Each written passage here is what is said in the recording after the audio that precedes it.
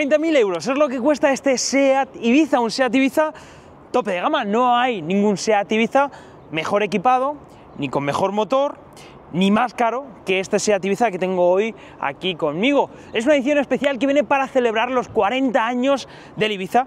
Felicidades Ibiza, no se cumplen todos los días 40 años, y aprovecho para preguntaros cuál es vuestro Ibiza favorito. A mí me puede el primer Seat Ibiza Cupra. Tenemos una serie de elementos que van a diferenciar esta edición especial basada en el acabado FR, por lo tanto, de nuevo, ¿no? Como os decía, ahí estamos bueno, pues ante un auténtico tope de gama. Y luego tenemos lo que en mi opinión es, bueno, pues un buen cóctel de estética, mecánica y equipamiento. De hecho, es para mí una referencia fundamental, está en el top, ¿no?, de la categoría de los coches pequeños. Pero antes de que os echéis al cuello diciendo, oye Mario, ¿cómo que un Seat Ibiza por 30.000 euros? ¿Qué ha pasado ahí?, ¿no? Tenemos que hablar de una serie de cuestiones, ¿no?, que incluyen a la inflación, incluyen esa subida generalizada de precios que hace que, bueno, pues a día de hoy un Seat Ibiza, que es una de las referencias fundamentales en lo que a calidad-precio se refiere, esté en los 30.000 euros, ¿no?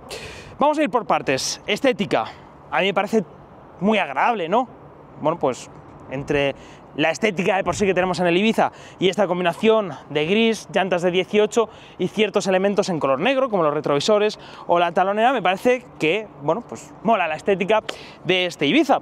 En segundo lugar, tenemos una mecánica que es de mis favoritas, ya no solo en esta categoría, sino incluso yéndonos a categorías superiores, al segmento C. Es una mecánica que recomiendo mucho, es el 1.5 TSI dando 150 caballos, un motor de 4 cilindros que tiene una buena relación entre prestaciones y consumo, pero luego os contaré más sensaciones de ese bloque. Tenemos una buena plataforma capaz de ofrecernos una calidad de rodadura, una madurez en la pisada, una buena sensación de agilidad, pero sobre todo un aplomo más propio de un coche de una categoría superior. Tenemos un interior bien equipado, que ahora veremos, y tenemos también una buena dosis de practicidad en lo que a espacio en las plazas traseras se refiere, y también maletero. De hecho, acabo de llegar del aeropuerto y fijaos, siendo un coche pequeño, podemos llevar fácilmente pues 3 maletas de cabina y un par de mochilitas, ¿no?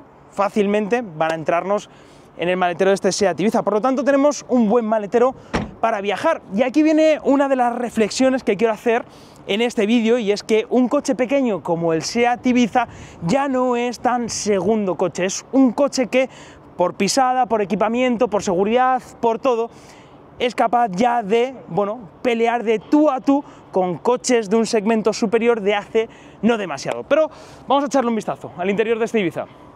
En el interior de este Ibiza también nos vamos a encontrar con una serie de detalles específicos, no detallitos que delatan que estamos ante un 40 aniversario, pero sobre todo nos vamos a encontrar con un montón de equipamiento, y de hecho también nos vamos a encontrar con una serie de materiales que de nuevo apuntan a un segmento superior. Por ejemplo, toda la zona superior del salpicadero es material blandito. La sensación de ajuste generalizada es muy positiva, y tenemos también unos muy buenos asientos. Ok, están terminados en tela, pero el color, el acabado general que tenemos mola, además del diseño. Tenemos nuestro techito solar y tenemos, en definitiva, un montón de equipamiento, nuestro punto de carga por inducción y un buen sistema de infoentretenimiento. Además, para todos aquellos que por cierto, tenemos conectividad con Apple CarPlay inalámbrica, aunque ahora mismo lo llevo conectado en el smartphone, ¿no?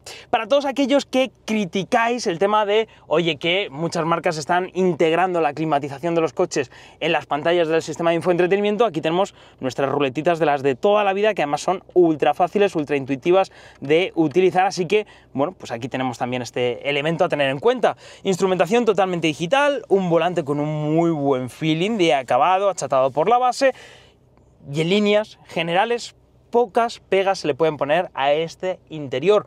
Buena sensación de solidez, buenos materiales y un montón de equipamiento.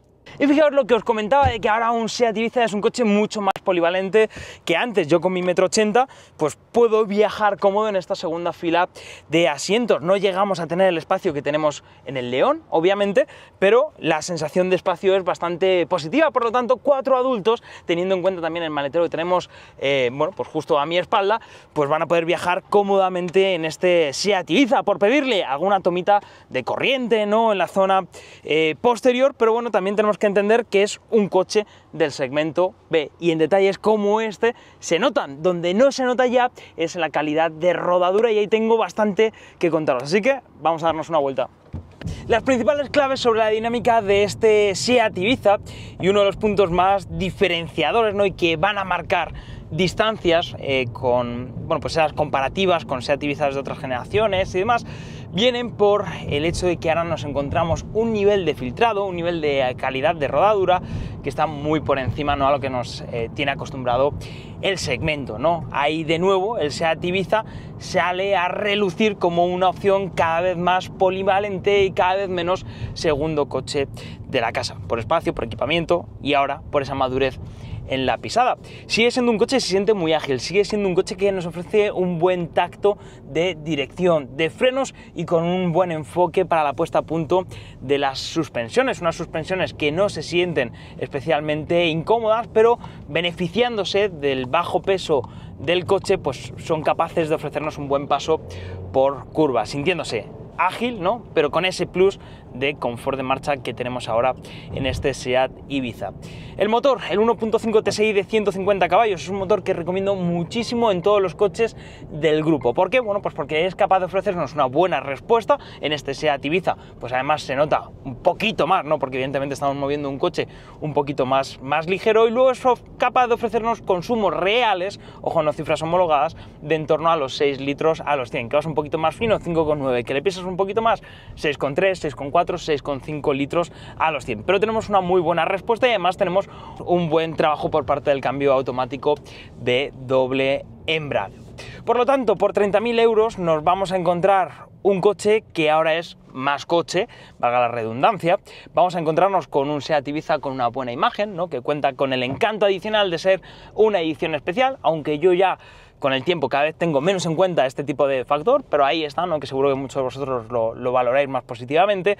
Pero al final tenemos un montón de equipamiento, y como respuesta, ¿no?, a ese inicio donde os decía que este Seat Ibiza cuesta 30.000 euros y que esperaos que no os echéis al cuello todavía y demás, pues deciros que todo ha subido y mucho de precio. Tenemos que tener en cuenta la inflación, tenemos que tener en cuenta todo el equipamiento que se le exige ahora a los coches en materia de seguridad, que ha hecho que se encarezcan los vehículos en todos los segmentos, en todas las categorías. ¿Qué pasa? Que en un coche pequeño se hace aún más notorio, ¿no?, ese incremento de precio, y ahora pues estamos pagando esos 30.000 euros por este Seat Ibiza. Si lo comparamos con alternativas del segmento, pues nos vamos a encontrar que es un precio competitivo, ¿no? Por ejemplo, ahí tenemos al Fabia Monte Carlo, que a igualdad de motorización pues es un poquito más barato, pero no mucho más barato, se queda cercano a los 29.000 euros. Por supuesto tenemos que mencionar al Yaris, ¿no?, que tiene el encanto de la mecánica híbrida, con consumos muy ajustados, con la etiqueta eco, pero que no es capaz de ofrecernos el aislamiento que tiene este Seat Ibiza, ni el espacio en la segunda fila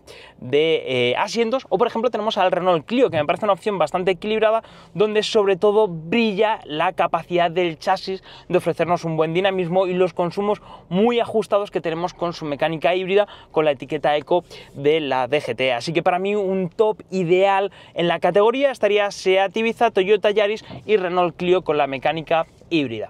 Con esto ahora sí llegamos al final de este nuevo vídeo. Espero que os haya gustado la prueba, espero que os haya parecido interesante. Os leo ahora en los comentarios para ver qué os parece a vosotros este Seat Ibiza Full Equip por 30.000 euros. Y ya sabéis, dejad un buen like, suscribiros al canal y nos vemos pronto con más contenido. Chao, chao.